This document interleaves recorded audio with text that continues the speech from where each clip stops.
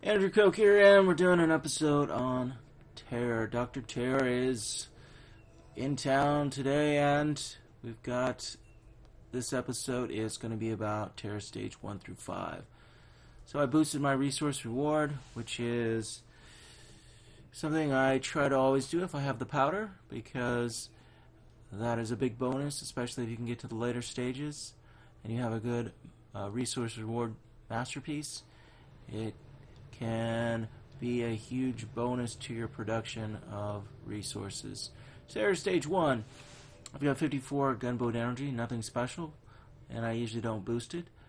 So, but it is enough to take out the outpost headquarters without deploying any troops. And I think the headquarters had 26,000 health. So if you're a low level, I'm not sure exactly what level you can start Doctor's Terror, but probably around level 12 or 13, I think you have to take out the first Dr. Terror base, which I think you can do probably around level 10, depending on what you uncover. And let me speed this up because we are just swapping out some idols and guardians, because I have two spots that are available for masterpieces that I'm trying to fill that, and I want troop damage and possibly either a stone product masterpiece or I'd like a masterpiece for power stones.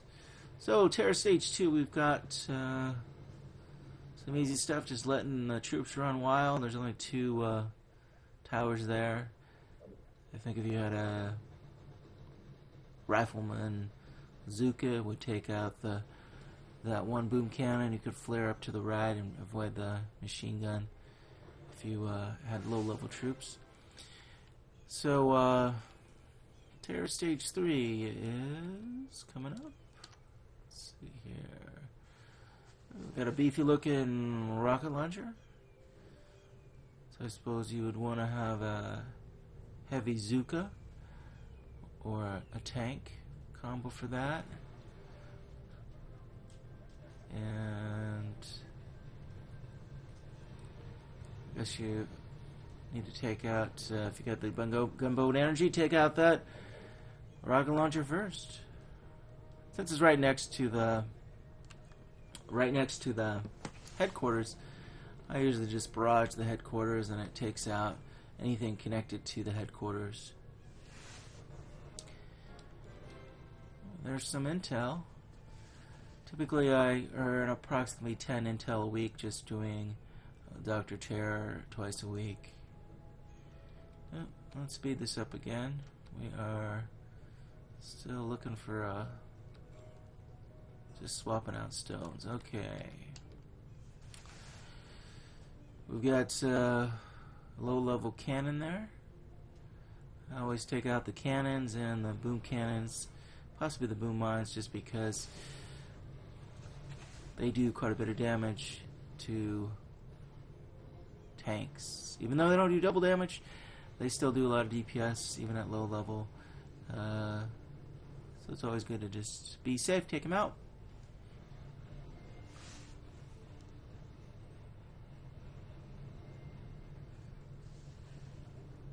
And I'm running the Grenadier tank. You know, the problem I have with Grenadiers is they die so easily.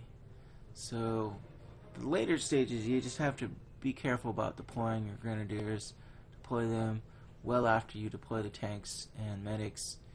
And Terror Stage 5, you know, Grenadiers are great because they do outrange the cannons and flamethrowers.